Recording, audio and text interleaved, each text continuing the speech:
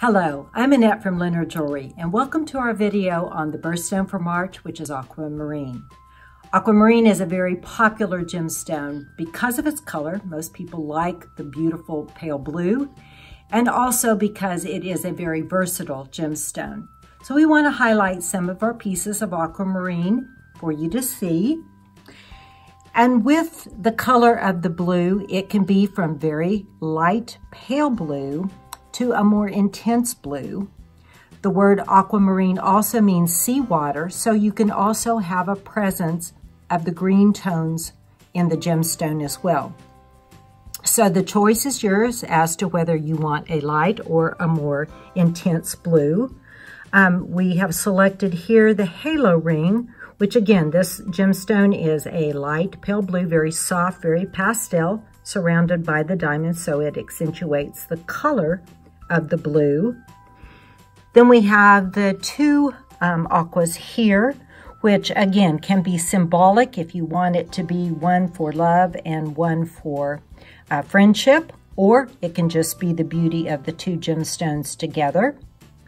This particular aqua in the solitaire is an oval shape, is also a beautiful touch of the green to it. So it's a more unusual color, a more unusual gemstone, and beautiful set in the white gold. Then we also have another two of the aquamarine set together. This one accentuated with the yellow gold and the combination of the white gold. Again, can be meaningful or just the beauty of the two gemstones together. And then also to talk about the versatility of the shapes with aquamarine, because we have here the oval and the emerald cut. So it is adaptable to lots of different shapes and different styles of settings. A lot of times the aquamarine is set in the white gold to just enhance the pale blue color, but also can be beautiful as we see here in the yellow gold because it really gives it an accent or a pop. And then also in the subtle comparison of the rose gold. In my opinion, this is like two pastels that really enhance each other because you've got the rose or the pink gold and also the pale soft blue. This particular gemstone is a cabochon, which means it's flat on the bottom and just domed on the top. So it gives the aquamarine a whole different, like a real soft halo look to it. So it's a beautiful combination in the rose gold. Then we also have several options in the earrings.